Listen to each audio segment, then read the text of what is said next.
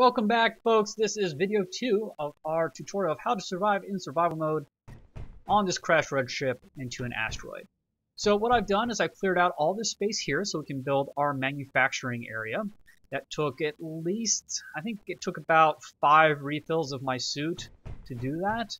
I also worked on just going to open this up a little bit as well. I left the wireframe, so if you take it down to just a little bit, you know, this is walkable. It holds, oh, there we go. It holds my weight, so you can build stuff to this point, and you'll be fine, and then come by later when you have the materials and actually fill it out. But I took it at this point just so it'll very quickly. You see, we can fall without any damage. So, like, I did some very high heights up there, and just mined or grinded the block out from underneath me, and fell down. Since I did most of the work already, these are very quick.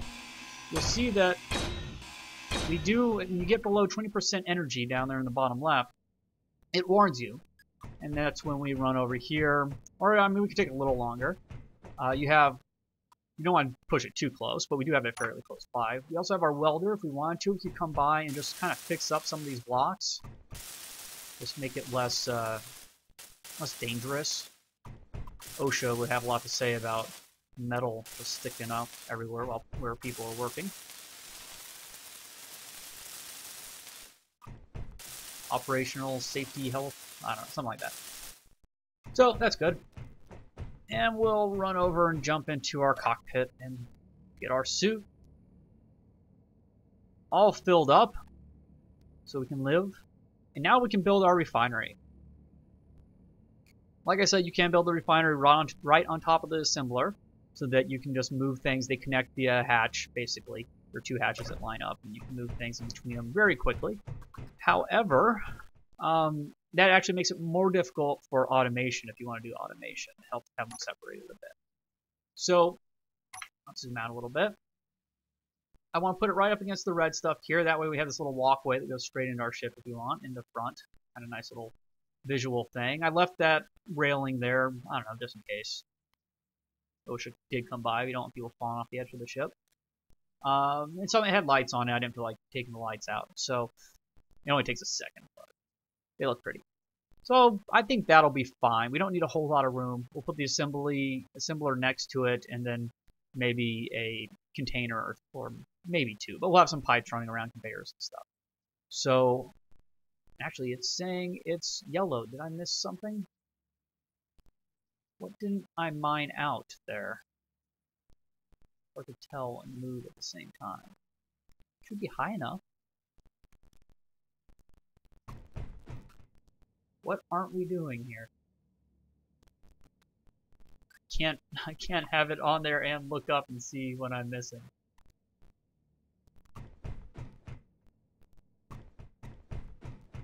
Let's come in here with our, just make sure all these blocks are okay. They are. Plenty far away. There's nothing up there. Not really understanding what the problem is.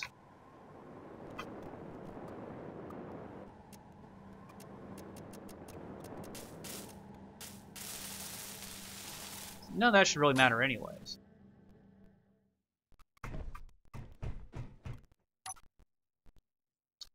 Well,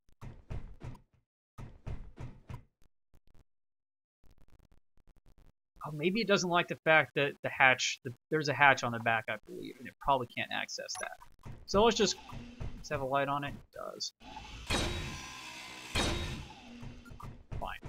We'll get rid of this little triangle piece. It's very quick. A lot quicker than the squares. Maybe not a lot quicker. Just out of curiosity, let's because it needs the entire thing not surrounded by blocks at all. Now we still have our railing.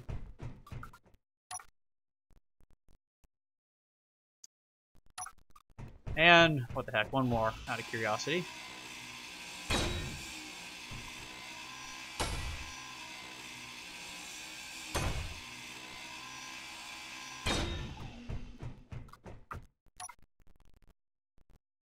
Nope. Of course, it didn't let us do it right there for some reason. That's really kind of bothering me, but I've wasted enough time on it as it is, so we will just put it there. 0 to get out of that. So we had plenty of, I mean, tons of room above it now. It just really did not like that area there. Let me know what I'm missing. I have no idea what it is. Okay, that's fine. What we can do now, as you can see, it took 8. Took 1 steel plate to put that frame in place, and we can just start building it. I actually had tons of steel plates because I took out more of the light armor blocks than I was really anticipating. I almost had enough alone from that. But it was much, much, much quicker to get them out of the reactor, and you didn't need to mine out even close to this amount. In fact, you didn't have to worry about tubes and stuff when you may not. You probably could have just got away with putting it right there without. I don't know, you might have to take away just a little 4 square block there, but it wouldn't have taken very long at all. I just get particular about where I want to put things, as you might have noticed so far. So we'll use all the steel plates we have in our inventory to do this. Actually, I got some more sitting on the ground over there because I did fill up my inventory. In fact, if I wanted to, I could come over here. So we got a bunch here. 1,200, which was enough to make it. And I had some that fell because my inventory got full. So, oops. Yeah. So it picked up all that it could. Left 10 behind, apparently.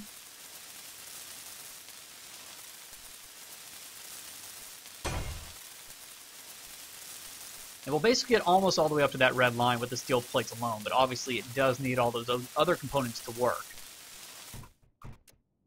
So we got to that point and we can put in our construction components. So pick those up. Yeah, let's just drop the rest of these here now. We could have stored them in this reactor with like the other stuff, but at least some of them. So half a second there, we get all those components. Run, run, run. This is why gravity is awesome. There we go. Everything's put in there, and then a few seconds later, we got a refinery. It already works now, but we'll top it off. There we go. So all we need is uranium ore, and we are set. No, I don't like having those things laying around, especially ones I can barely see like this. Of course, I can't hold all of them anyways. So let's run over here and dump the rest of this stuff in here. Do we have room for more plates? We do not. But we dumped off the motors and computers and stuff, which is good. So pick those up and then drop them off again. So we need room. How much do these take up? Only 36. We need room to go mining. So we'll get our hand drill. You can right click on these to get rid of them very quickly. That's good enough. Oh, not hand drill. Right click to put them down there. So what we need to do, the drill has a short little ore detector in it, but we're gonna have to get very close to it before we can find stuff. Silicone, very important. We need that. But the most important thing we need right now, oops, fell out of the gravity zone. Oh. So we need to find uranium. You know what? Before we do, let's be smart. Let's fill up our suit.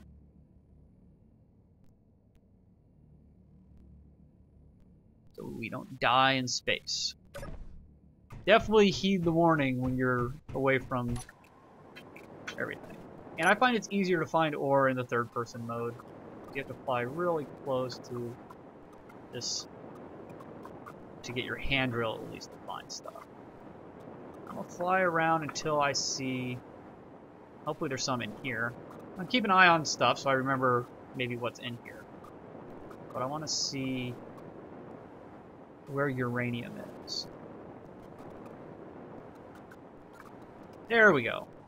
Now it's 17 meters, and we're going to get as close as we can, so we don't have to drill through a lot.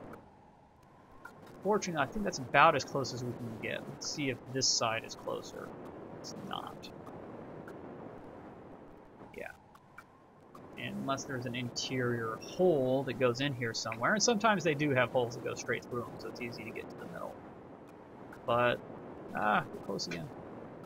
Oh, uranium, okay. Let's try to get to that. 11.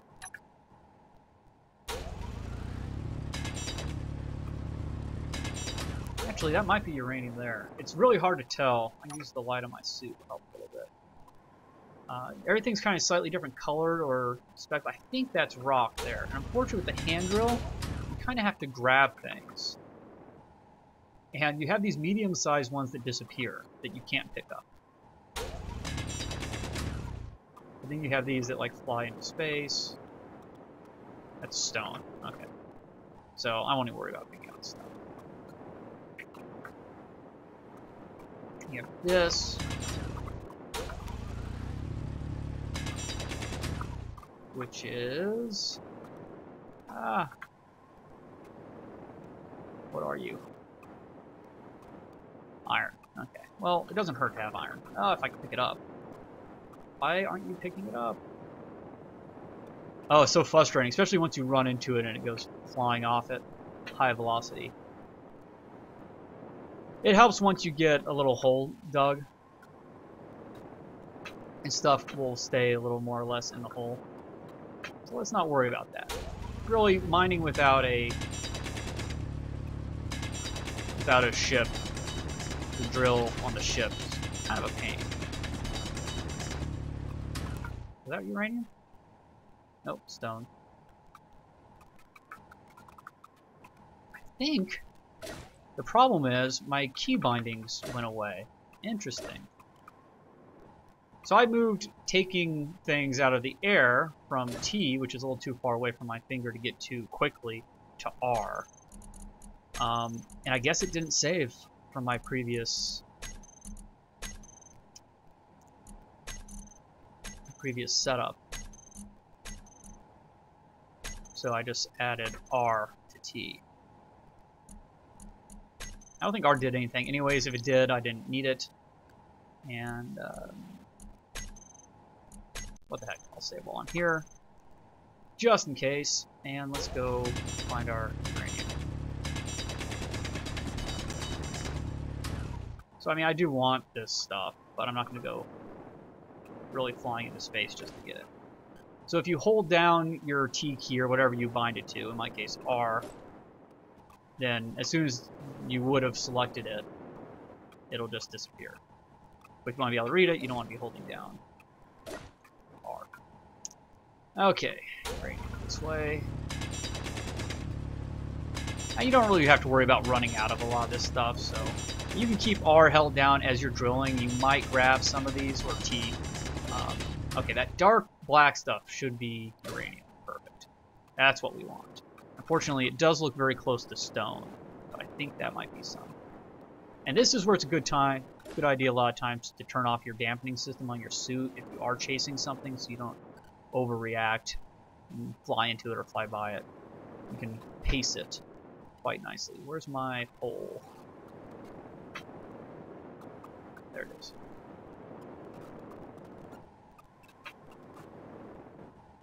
I mean, these are issues you would have in space. Trying to mine things by hand. Okay, uranium. So I guess that's the color of uranium. It looks awfully close to the color of some of our iron and other stuff. Some? That's good. Which I think it's that. So that probably is a vein of iron still, but that's our uranium. I think uranium is the very dark black stuff. That was rock, I think. That looks like uranium.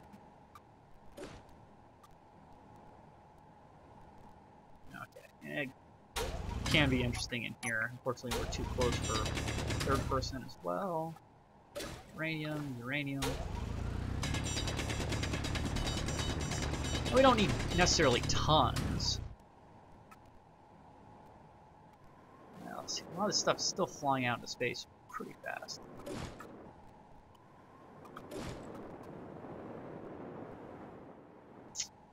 We could put a collector out here. There's various things we could do if we had the materials.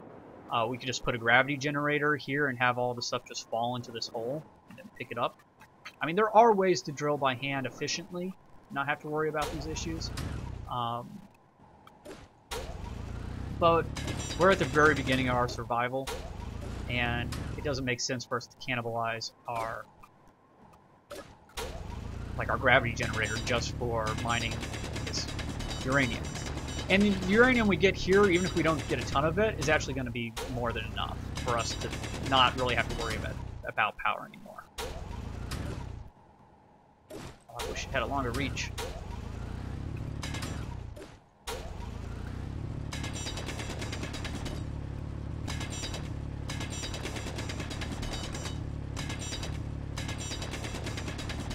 So, I don't want to bore you guys too much. This is probably plenty. I'll grab what's floating around in here. Lots of fun. He says sarcastically.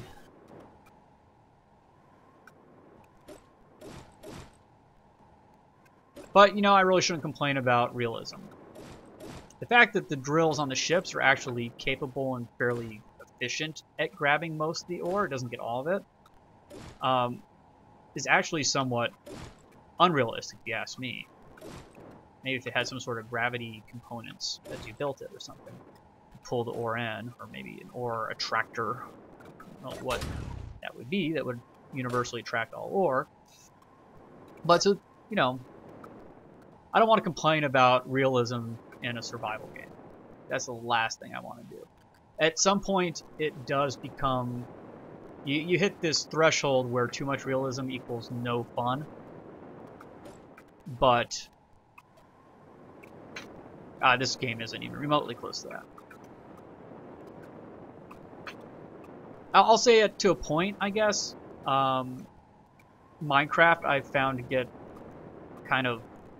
The hunger system took me out of the game after a while. There's only so many times that, you know, okay, well, I'm going to get the farm and the bread, you know, making just more or less automated so I can do the stuff that I want to do.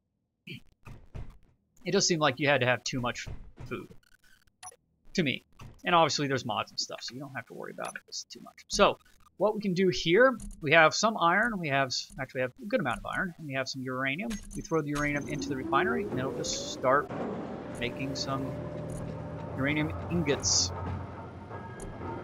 And I'll throw the iron in there too, because it won't hurt to have iron. Ingots, stone will turn into gravel, which we don't really need. No reason to waste energy making it, I'll put it that way. So, looks like we're going to get at least one full ingot of iron, or of uranium out of this. A little more. How much do we have? I can't remember now. Probably get 1.5, which doubles how much we had. So we'll go from 1 day of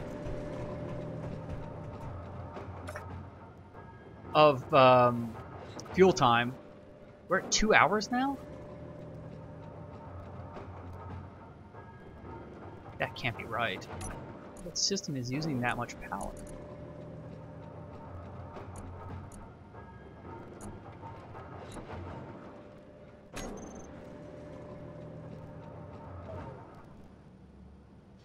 One day. Okay, so the problem is when I jump in and the thrusters are on, if I move my mouse even a little bit, you know, the ship moves. See that? And that's using up our power. But it did stick at 0.05 instead of 0.02. Oh, probably still on. That's it. So it was a combination of this the refinery actually working and probably me moving the ship a little bit. But, sorry, I always hit the wrong button. So yeah, we got 1.5 uranium ingots. We can run over to here. Now we don't have to walk around that stupid cockpit anymore. And yeah, we more than double what's currently in there. Almost 3. Float. I need to get rid of this. I'm just going to do that now. Wrong thing, because I got rid of it. go. So that light.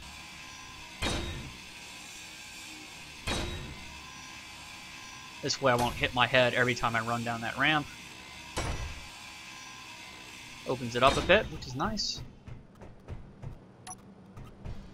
Okay, what do I want? I wanted to check out our power usage. So we have 2 days worth of fuel time. We're still using 0.05. I guess just having the where is it? Where's the refinery? There it is. Maybe just having the refinery on at all uses some power. Nope. We were at 0.02. I could have swore, weren't we?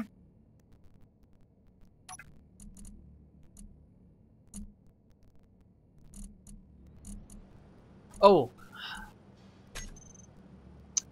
I'm looking at percent power usage, which I think is percent of. Well, no, we should still be making that much with. I really don't know, but I'm not going to worry about it too much because it doesn't really matter that much to me. There we go. The other option here is, you know, you could always just come out into space here, right? Go to. Oh, we don't. Sorry. Do we have any? Yeah, we got a few. So we need to have steel plates. But we could build a new station, right? Come here, build it into the asteroid, just for making it seem like we're anchored to something. Unfortunately, we can't really rotate this block. We're stuck on that invisible grid you can't see. But we can rotate the ship to match it. And then basically maybe build out a couple, rotate the ship, put the landing gear on it, lock the landing gear, and then turn off the engines. We don't have to worry about accidentally bumping our ship into space. That's one way to do it. I find a little less maybe realistic, but having the engines on is kind of not using power is kind of unrealistic as well. And we did go to the trouble to get all this stuff, so it's a thought. And we could also turn our ship around a little bit that way and get the light from the sun in so we can see better. You know what? I think I'm going to do that. So thanks for watching, folks.